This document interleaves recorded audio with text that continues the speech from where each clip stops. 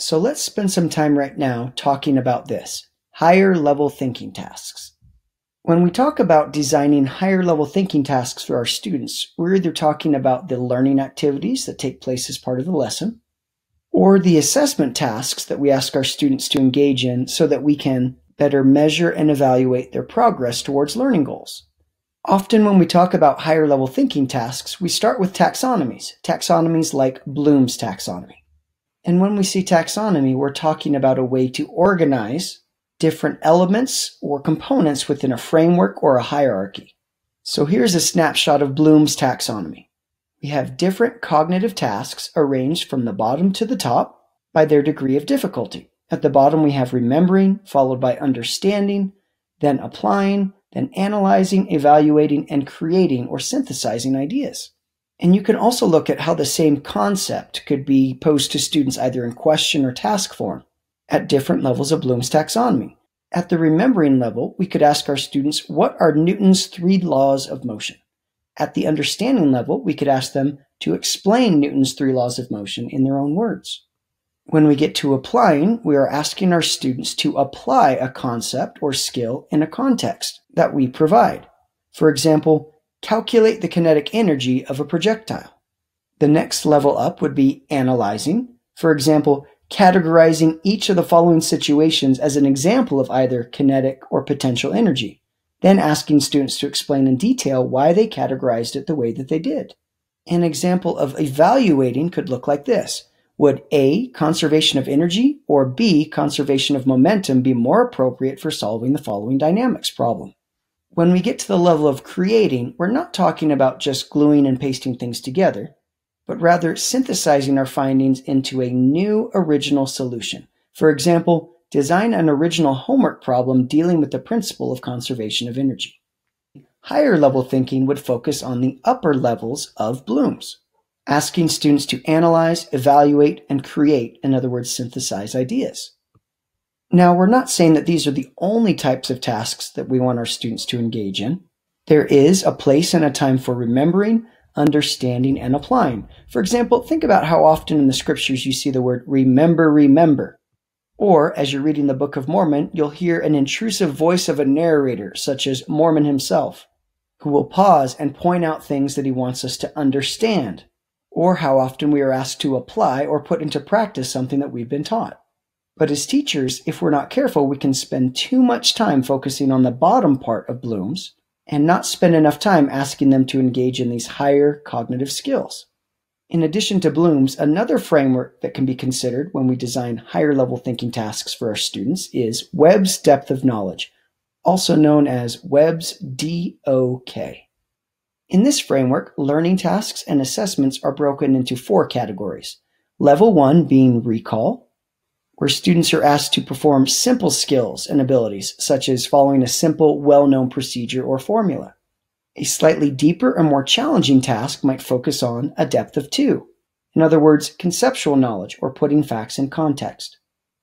This could include the engagement of some mental processing beyond recalling or reproducing a response. Often these tasks require students to make some decision as to how to approach the question or the problem. A level 2 task often implies more than one mental or cognitive process or step to be followed.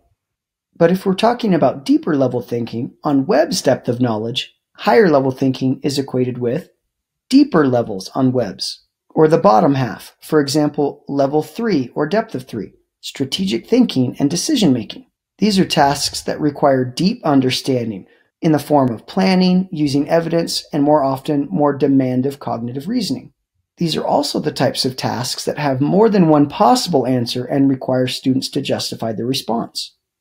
Higher level thinking tasks are also at a depth of 4 on Webb's depth of knowledge, where we ask students to use extended thinking to synthesize information. These are the types of tasks that require students to engage in high cognitive challenges of complexity. Students are expected to make connections, relate ideas within the content, and even among different content areas. Students themselves have to select or even devise an approach among many different alternatives. Due to the complexity and cognitive demand of these tasks, they often require an extended period of time to complete. So for example, here are some tasks that are at a depth of 1 on Webb's depth of knowledge. While all of these potential activities are important, this isn't quite deep enough if we're seeking to develop higher level thinking tasks. Tasks at a depth of 2, where students are working with skills and concepts and putting them into context, are described here.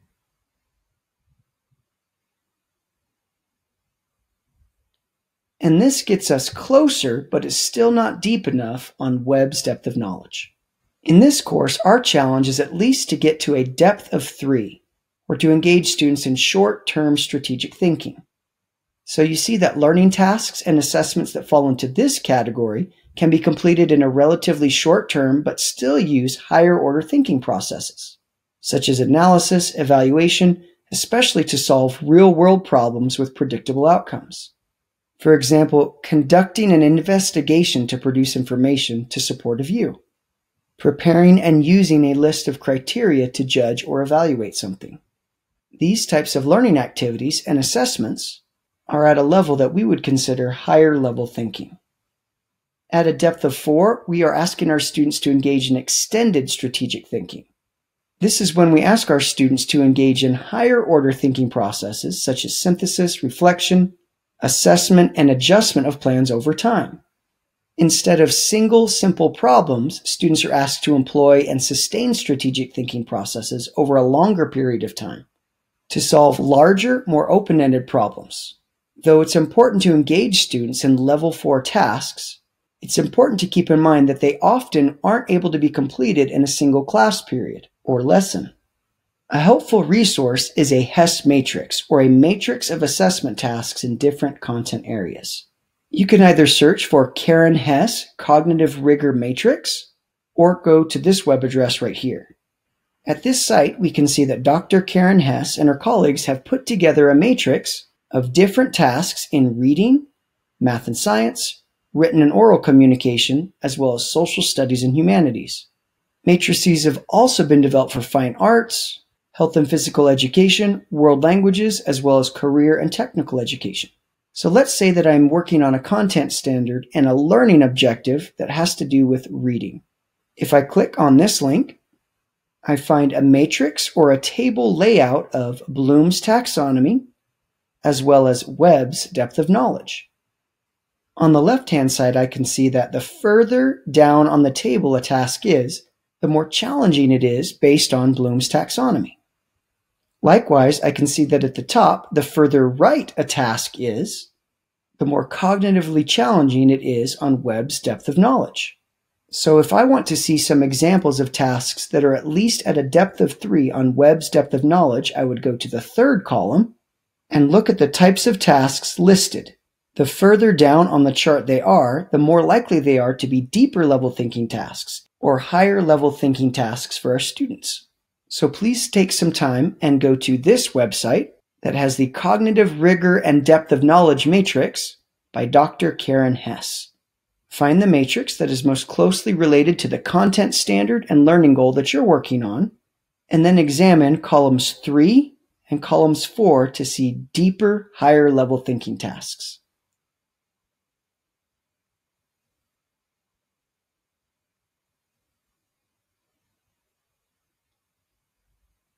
Other examples of higher level thinking tasks can be found in the work of Robert Marzano, who offered up 6 different types of tasks that engage students in cognitive rigor.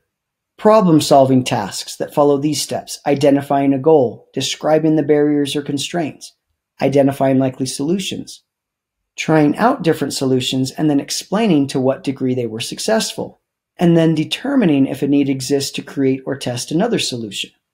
We also have decision-making tasks that have clear and interrelated cognitive steps.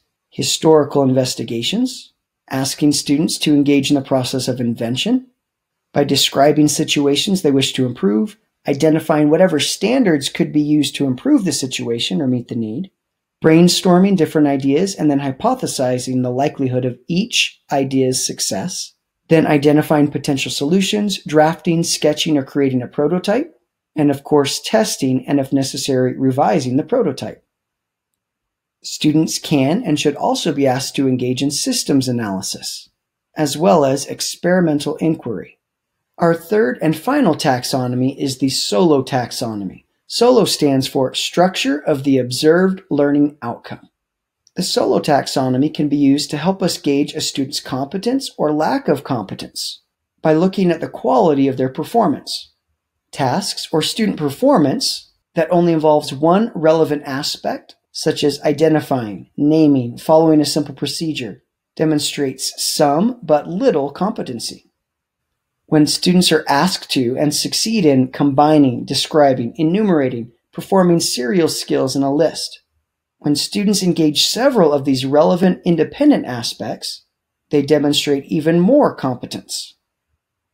But just as with our other taxonomies, the more challenging the task, the better able students are to grasp and retain a concept, as well as to demonstrate competence. For example, we ask our students to engage in several integrated and related steps or cognitive processes, such as analyzing, applying, arguing, comparing and contrasting, criticizing, explaining causes, relating, and justifying. A student who is able to successfully complete these cognitive processes demonstrates higher level thinking and a higher degree of competence. With the SOLO taxonomy, the highest level of competence are demonstrated by students who are asked to generalize interrelated skills and thinking processes into a new context or a new domain as they formulate, generate, hypothesize, reflect, and theorize. So let's take a look at a learning task given to students and an example of student work that'll help us see what each of these levels of SOLO look like. The question posed could be, what causes the traffic problem in Sydney, Australia? A response that does not demonstrate any competency would be pre-structural. It misses the point. For example, a student might respond, "The traffic is always bad. The traffic problem is caused by cars." Students begin to develop a higher level of thinking when they respond with something like this. "We have a traffic problem in Sydney because there are too many cars."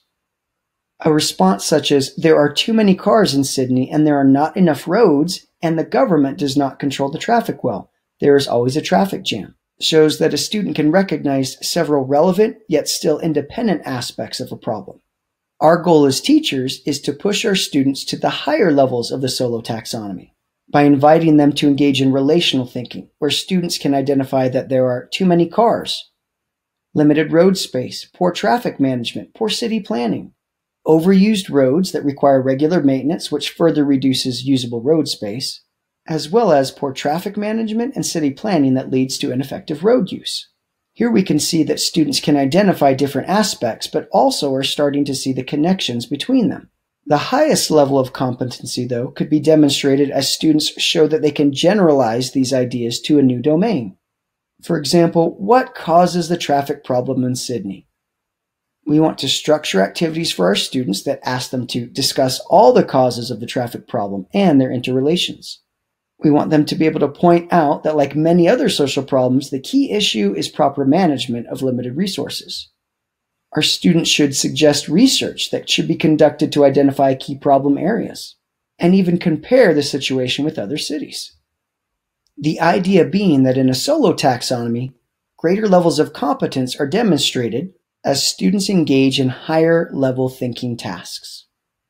Now, whether we're talking about Bloom's taxonomy, Webb's depth of knowledge, or a SOLO taxonomy, we should seek to develop learning activities and assessment tasks that challenge students to engage in higher level thinking. When we design summative assessments for our students, we should look closely at the content standards and learning objectives, and then determine whether it's best suited to a product assessment, a performance assessment, or a process-focused assessment. When we identify the best match between the learning objectives and the assessment, we can then look for opportunities to engage our students in higher level thinking tasks.